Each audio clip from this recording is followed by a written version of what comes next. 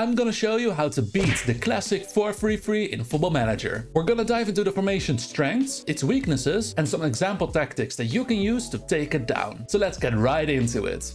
One of the main strengths that makes a 4-3-3 so difficult to play against is how well it suits a possession-based tactic. Without the players even having to move from their starting positions, this formation creates triangles all across the field. This in turn means that a player will at all times have at least 2 players close by to pass the ball to, setting up a team to dominate the ball and the match. Secondly, the positioning of the players in this formation creates a great coverage of space all across the field. We've seen in previous videos on the channel how valuable it is to divide the pitch into 5 horizontal zones and to have players attacking each of these zones. And the 4-3-3 suits this perfectly, as the players in their base position are spread evenly across all the zones, having 2 players in each zone. But it's not just great in one dimension. If we look at the players' positioning vertically, we can see that they again occupy 5 zones. So the 4-3-3 is set up to battle it out for every part of the pitch. Furthermore, with the strong presence of the 3 central midfielders and either the wingers or the fullbacks cutting inside more often than not, this formation gravitates toward putting pressure on the often valuable central areas. And if we switch our focus to the defense, the 4-3-3 is a go-to formation for any high pressing system. Having a strong central defensive foundation gives the player security to step up out of position and create a pressing trap. This extra player joining the press looks to create 2-on-1 situations, recovering the ball quickly and dominating the match again. And if the press does happen to be broken, the 4-3-3 has an amazing rest defense to fall back on. When one of the fullbacks joins the attack, the other fullback usually stays back and tucks inside a bit more. So when the press is broken, they've got a solid defensive line of 3 defenders, with a defensive midfielder in front of them trying to sweep up any direct balls trying to start a counter-attack.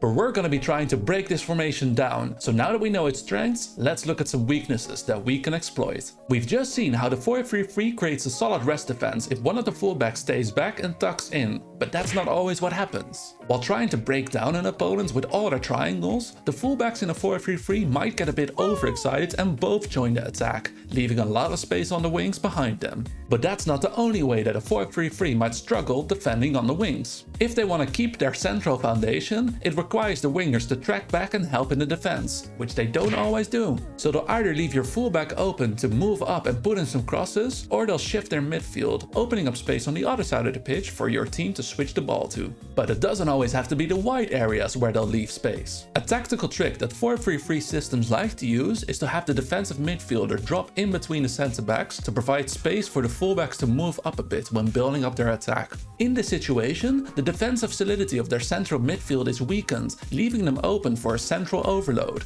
So if you see their defensive midfielder dropping back, switching your attack to focusing on central areas might be the way to go. We also want to set up our own defense as best as we can against a 4-3-3, and there's 2 things we can focus on. Their singular striker is relatively far removed from the rest of their team, while he's often a crucial part of their goal-scoring threat. So while the opponent is busy building up their play, dropping back a bit and making sure to cut off any passing lane to their striker will neutralize most of their danger. And if they can't easily reach their striker, they'll be left to focus on keeping possession and slowly building up an attack. And one of the best ways to counteract such a slow possession-based attack is to drop back a bit and become a patient, tight defense. And playing like that actually plays into another one of the 4-3-3's weaknesses. To create enough numbers in their attack, a 4-3-3 demands a lot of up and down movement from either their central midfielders, the fullbacks, or both. So while we're sitting back patiently, they're tiring themselves out trying to create their little triangles. And the more tired they'll become, the easier it'll be for us. And you know what might be the easiest thing out there?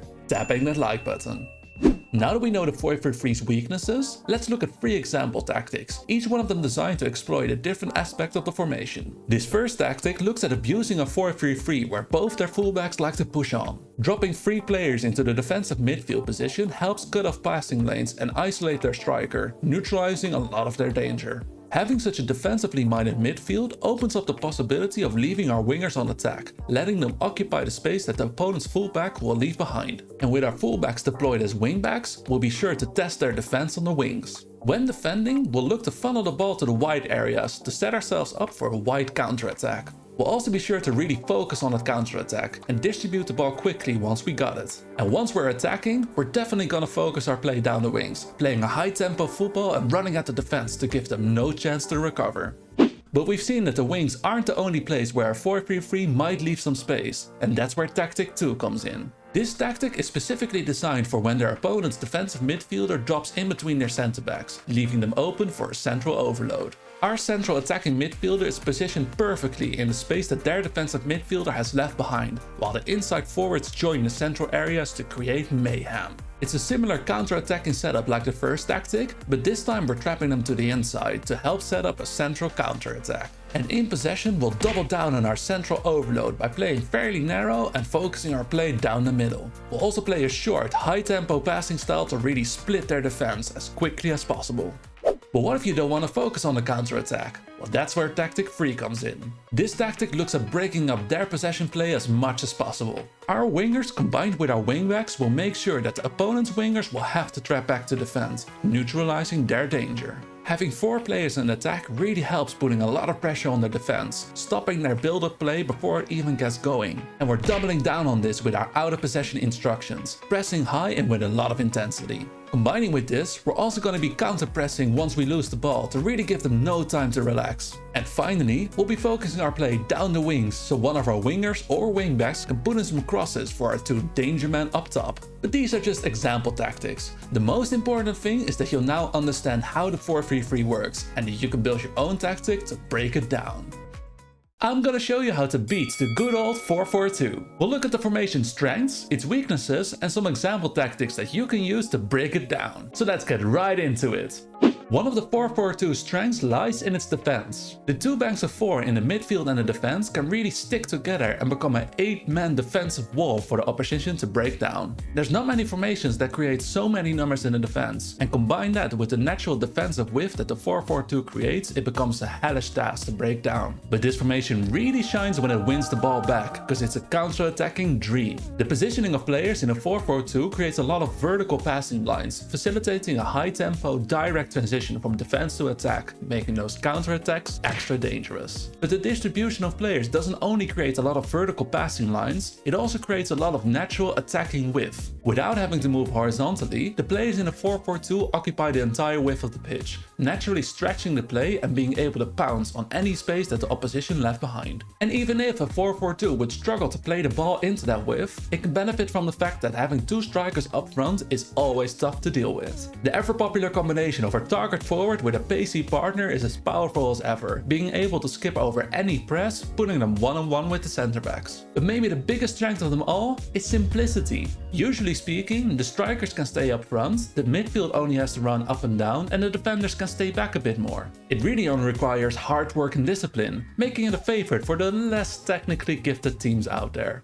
But there are some weaknesses in the 4-4-2 that we can use to bring it down. As I just said, the formation requires a lot of hard work and discipline, which will take its toll on players. Especially the midfielders will have to go up and down the pitch a lot, having to support both the attack and the defense. This constant up and down running of the midfielders might see their performance drop in the later stages of the match, which a patient opponent might look to exploit. Secondly, the 4-4-2 will never really dominate a match, as the formation doesn't suit a possession-based approach that well. Its players are spread too far apart to really facilitate those interplay combinations, so you probably won't see the next Barcelona tiki-taka playing a 4-4-2. Adding to that, the 4-4-2 might not let every type of player really shine, especially the creative types. Its simple, rigid structure usually doesn't leave space for any players like, for example, Ozil to have a creative spark, making the formation more predictable and therefore a bit easier to counteract. And perhaps the largest weakness of a 4-4-2 is its struggles with a central overload. As the formation only has those 2 central midfielders, it's quite easy for the midfield to get outplayed by a 3-player triangle or 4-player box, losing ground in that valuable central area. This tactical insight ushered in the popularity of a 4-3-3 and a 4-2-3-1, and it's something that we can exploit with our tactics. And perhaps the biggest weakness of a 4-4-2 is that it didn't tap that like button. Can you imagine? Now that we know the 4-4-2's weaknesses, let's look at 3 example tactics, each one looking to exploit one of the weaknesses. This first tactic is looking to dominate possession, and with that neutralize the threat of a 4-4-2's counterattack. The most important positions in this tactic are the 3-man midfield, who can create a triangle in the central area that'll outplay the 4-4-2's midfield, and can create chances for the attack. When we're attacking, we're looking to prevent losing the ball and getting counterattacked by dropping our tempo a bit, dribbling less and really working the ball into the box. We're also not gonna go head over heels to start counterattacking ourselves, choosing to calmly start our attack from central areas by distributing the ball to our center backs. But this tactic isn't all calm and easy, as we want that ball at all times. So out of possession, we're gonna press high and with a lot of intensity to get the ball back as quickly as possible. But that's certainly not the only way to combat a 4-4-2. Let's look at tactic number 2. This second tactic looks to exploit the toll a 4-4-2 takes on its midfield, waiting patiently to then strike with a quick counter-attack through the middle. Having 8 players back to defend ourselves will cut off any danger from the 4-4-2, while the 3 central midfielders are ready to explode forward and overwhelm the midfield. We're really doubling down on overloading the central areas, with 2 inverted wingbacks joining the midfield and focusing our play down the middle with some high-tempo football. We want to lure them into our counter-attacking trap, so out of possession we're gonna lower our defensive line and drop off a bit more, while keeping our strikers a bit more forward to quickly get them behind. And you better believe that this time we are hitting that counter instruction. Now let's go to our final tactic. This free centerback system helps to defend against the danger of the 2 strikers of a 4-4-2. Especially against a target forward pacey partner combination, the central defender on cover will help to sweep up any balls that are headed on. In the attack, our 2 inside forwards will sit more narrow, creating a box in the midfield to overload the central areas. Combining with this, we're going to be making our attacking width a bit more narrow, while focusing our play down the middle to really use that central box that we created. And this time we're not going to give them any time at all. Counter-pressing when we lose the ball, focusing on the counter-attack when we get the chance, and pressing high and with a lot of intensity to make their life a living hell. But these are just example tactics. The most important thing is that you'll now know the weaknesses of a 4-4-2, and you can find your own ways to exploit them. I'm gonna show you how to beat the overpowered 4-2-3-1. Not only are we gonna look at a deep dive analysis of this formation, giving us the key of how to break it down, I'm also gonna show you 3 example tactics which you can use to set up your team against a 4-2-3-1. So make sure to watch the whole video so you'll know everything to beat this ever popular formation. The best way to start to break down a formation is to know its strengths, so let's start there. While the 4-2-3-1 strengths lie mainly in the attack, it can also be a very solid defensive formation. The 2 central, often more defensive midfielders can create a solid block with the 2 central defenders, providing great defensive strength in the often valuable central areas. On the other side of the pitch, having 4 attackers really suits a high pressing system, adding to the defensive strength in the form of defending from the front. But this formation really shines when it's attacking. The 4-2-3-1 creates triangles between the players all across the field, facilitating quick and short passes that can break any press. Furthermore, the extra central attacking midfielder can help create central overloads. This could lead to the situation where one of the opposition centre-backs would have to step in, leaving the 3 attackers one-on-one with their defenders. And finally, the 4-2-3-1 can also be a very dynamic attacking formation, giving the freedom of using both traditional wingers that like to keep the width, as well as more goal-focused inside forwards.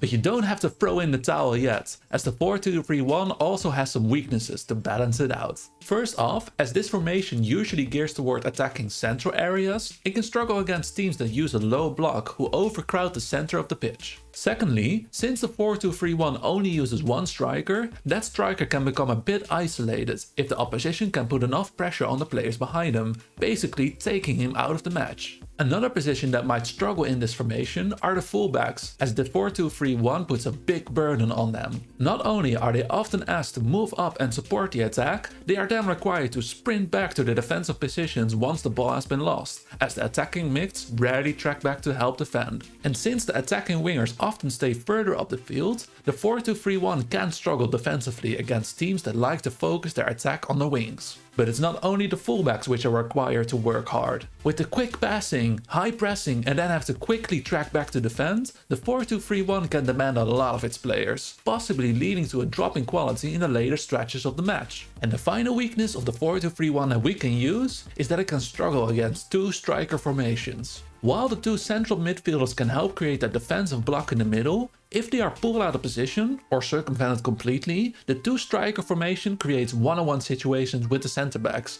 which is a guaranteed recipe for danger. And a secret bonus weakness is that a 4-2-3-1 will struggle once you tap that like button. Look at it, it doesn't know what to do.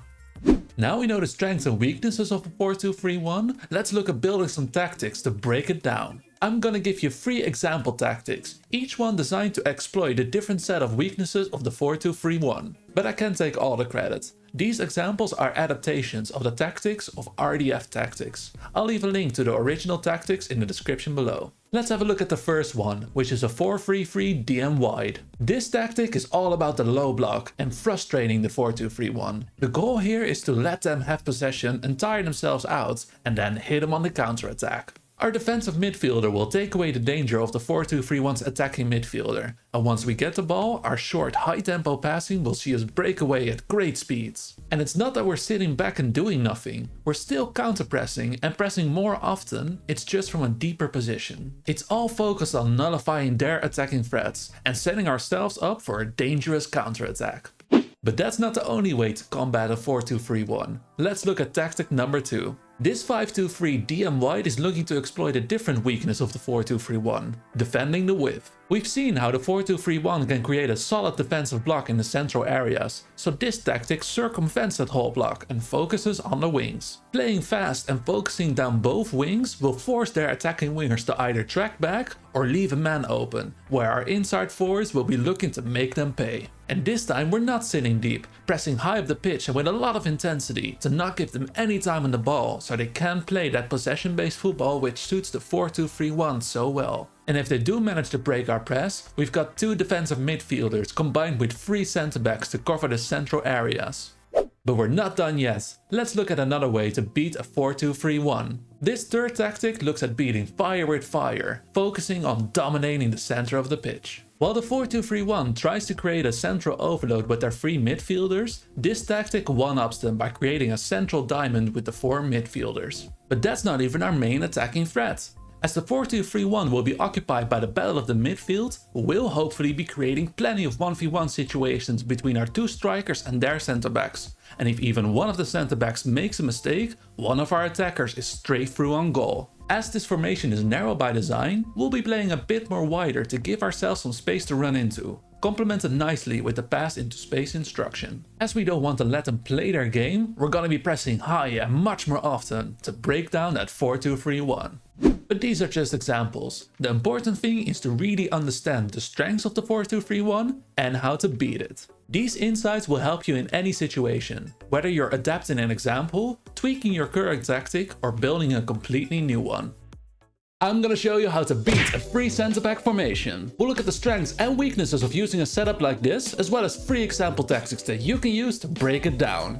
The biggest and most obvious strength is the central defensive cover that free centre-backs provide, as they will always create a one-man majority against all the common 1 or 2 striker tactics. But it's not just central dominance, as the wingbacks can drop back to create a 5-man defense. Not even taking midfielders into account that can also drop back, this 5-man line is incredibly tough to break down, as it essentially takes away any space that the opposition might look to exploit. And once the opposition has lost all hope on getting through on goal and they lose possession, a free centre-back formation can be incredibly dangerous on the attack as well. There's 2 keywords for how a free centre-back formation can be lethal on the attack. The first one being versatility. Having a strong defensive presence means that the midfield and attack can be set up to perfectly suit the attacking strengths of a team without having to put that much focus on the rest defense. Usually you'll either see a 2-striker setup looking to constantly put pressure on the opposition defensive line with a midfield trio behind them combining with the free centre-backs to dominate the central areas, or you'll see a 3-man forward line with 2 players starting on the wings to combine with the wingbacks and create a wide dominance to then either put in some crosses or make some dangerous inward runs. But no matter how they line up, a free centre-back formation is certain to create our second keyword in the attack: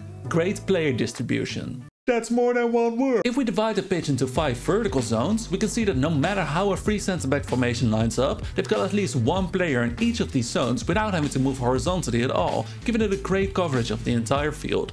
But don't worry, there are some weaknesses in a free centre-back formation that we can look to exploit. We've seen how free centre-back formations require the wingbacks to drop in to make that 5-man defense, as well as asking them to join the attack to create that great player distribution, which is a lot to ask of them. These 2 players will have to constantly run up and down the pitch for 90 minutes while having to be great at defending and attacking. If one of these players isn't of a high quality, that immediately brings down the effectiveness on that side of the pitch, which we then can target for both our pressing and our attacking play. And it's not just the quality quality of the wingbacks that can prove dangerous for these setups, as the free centre-back formation will almost always struggle with defending wide areas. You've got a wingback that likes to join the attack, either no attacking wide players or one that usually doesn't like to track back, and a wide centre-back that has to choose between covering the wide area or maintaining that central defensive dominance. This often leaves a lot of free space in the wide areas, which a targeted counter-attack can use to get around and behind the defensive line. And finally, the defensive solidity of a free centre-back formation is built on those centre-backs being rigid, in line with each other and communicating well. While this can be tough to break down for a general tactic, having a focused attack on disrupting the interplay between these three centre-backs can create utter chaos in their defensive line, seeing their defensive wall crumbling down. Now that we know the weaknesses of a free centre-back formation, let's look at 3 example tactics that you can use to break it down. This first tactic is looking to exploit the situation where one of their wingbacks isn't up to the required quality and then becomes our main target. The 4-2-3-1 is already one of the most powerful formations in the game, and our midfield trio should be able to withstand any central overloads that a free centre-back formation might look to create. Most, if not all, of our danger will be coming from one of our wings. In this example, it's the right side, where we have more attacking and creative roles compared to the left. We'll also be focusing our play down that wing, as well as using opposition instructions to trigger our press on the corresponding wingback to really make sure to exploit their heavy reliance on an underperforming player. In this example, we're focusing on the left wingback, but the great thing is that we can easily switch our focus to the right wingback by simply mirroring the player roles and team instructions in our tactic. But what if their wingbacks are actually quite strong? Well, that's where the following 2 tactics can help you out. This 4-3-3 is looking to exploit the free spaces in the wide areas that are often left behind by soaking up pressure and hitting them with a direct wide counter-attack. We'll be setting up in a low block to let them move up the field, baiting them to leave that space on the wings. But we won't sit idly by, because when they do get up the field, we'll be heavily pressing them to recover possession. And when we do get the ball back, we'll immediately focus on the counter-attack, distributing the ball quickly to either flank. And in those wide areas, we'll have a dangerous combination of a wingback, a mezzala and an inside forward combining to overload the wide areas, getting around and behind their defensive line. But that's certainly not the only way to break their defensive line. Let's look at our final tactic. This 5-2-3 tactic is all about putting constant and dynamic pressure on their free centre-backs. We've built our own little defensive wall with a 7-man defense, nullifying a lot of the opposition's danger. We won't be sitting as deep with this tactic, and you might notice a bit of a gap between the defense and the attack. But this is intentional, as we're looking to skip that whole build-up play and immediately get the ball to our attacking strike force, and specifically our target forward. He'll be looking to win his aerial duels and occupy 1 or even 2 central defenders, all while his 2 partners in crimes, the advanced forwards, are looking to punish any positional mistakes in their defensive line. And even when these 3 strikers can't immediately break down the defensive wall, they'll be joined by 2 wingbacks and 2 segundo volantes bombing up the field, instructed to hit early crosses back into the strikers to keep up the constant pressure on the centre-backs. But what if they switch formations in-game? Well, you can check out some of my other videos on how to beat some of the most popular formations in FM23. I'll see you on the next video.